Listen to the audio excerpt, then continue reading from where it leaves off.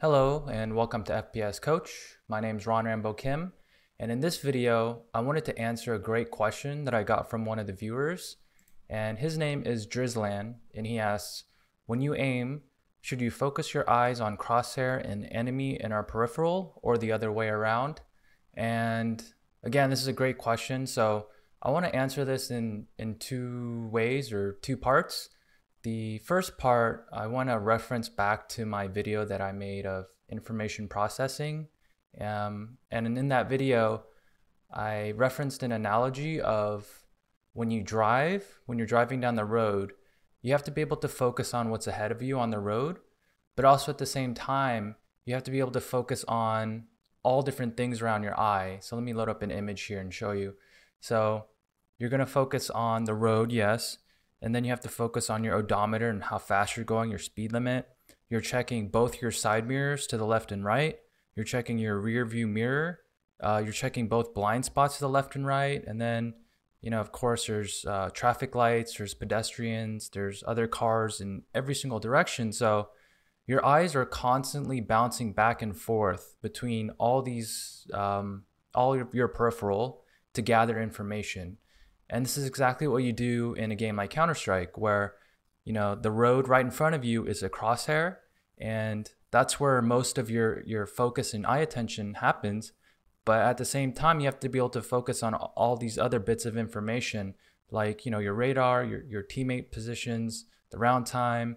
You have to hit the scoreboard to see who's alive, your health points, utility available, all these things. So your eyes are always bouncing back and forth quickly from your crosshair to your peripheral and all these little bits of information. And the second part I want to answer this question is, do you remember when you were a kid and you remember looking at an ant pile and there's hundreds of ants that are scattering around, and if you unfocus your eyes where you're not really focusing on like a single point, you can see all the ants like fairly clearly, like your vision's spread apart wide, but you're not focused on one point.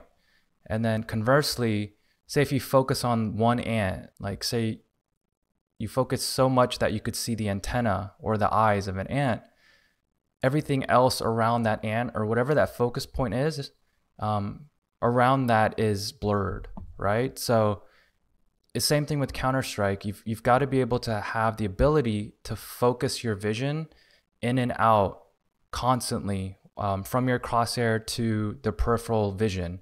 So sometimes you might actually move your eyes, like physically it'll bounce around, right?